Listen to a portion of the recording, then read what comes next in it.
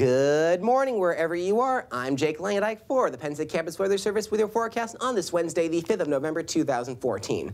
Some weather headlines we're keeping track for you. We are looking at a pretty gloomy Wednesday with mild temperatures, but for the next couple days, we are looking at a rainier and cooler pattern with a chance of snow this Friday. Stay tuned for that. And we are looking at a more cooler fall-like weather pattern for the long range.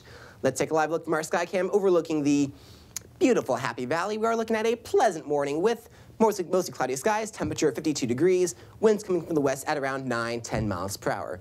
Across the center region, we are looking at a pretty cool start to the morning to the west of the area, 47 over in Clearfield, 43 DuBois. Off to the east, however, it is a tad bit warmer, 61 down in Selinsgrove, and over in Willingsport, we are looking at 58 degrees to start off your morning.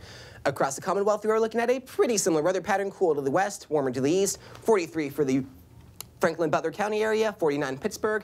Down to the east, however, like I said, it is warmer, 57 in Harrisburg and 59 over in Wilkes-Barre, Scranton. Over the last few hours, we did have a band of showers go across the state, but here in the center region, we didn't get all that much. But as we pan out to the mid-Atlantic, we do have this pretty heavy band of showers from around the Shenandoah Valley area down to around Memphis. It shouldn't affect Pennsylvania all too much, but we do have a weather pattern coming in which should bring some pretty measurable rainfall to the area.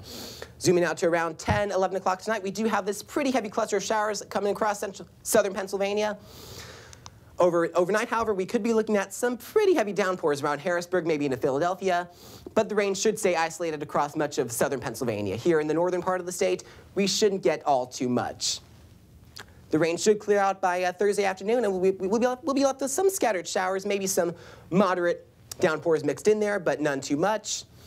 By 10 o'clock tomorrow, or Friday rather, we could be seeing some snow showers to the extreme north part of the state, but they should mainly stay to western New York and maybe into southern Ontario.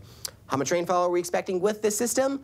Quite a bit down in the southern part of the state. We could be expecting as much as 1, maybe 1.5 inches around Harrisburg, and we can be looking at as much as an inch down in the Laurel Highlands area of Johnstown, Altoona, and into southeastern PA. Here in central Pennsylvania, however, we could be looking at 1/3, maybe 1/2 inch in some parts of Center County. For today, however, we are looking at cloudy skies with some AM drizzle possible, high of around 58, light winds from the west. For tonight, however, we are looking at some increasing clouds with some light showers here and there. We're looking at a low of 43 degrees, winds coming from the west at around 3 to 5 miles per hour. Your 7-day outlook looks a little something like this. We are looking at a pretty gloomy pattern over the next couple of days with temperatures dropping as much as 10, maybe 15 degrees in some parts of the state. For the weekend, though, it should hold up. That's my forecast for the Penn State Campus Weather Service. I'm Jake Langedyk. Have a nice day, folks.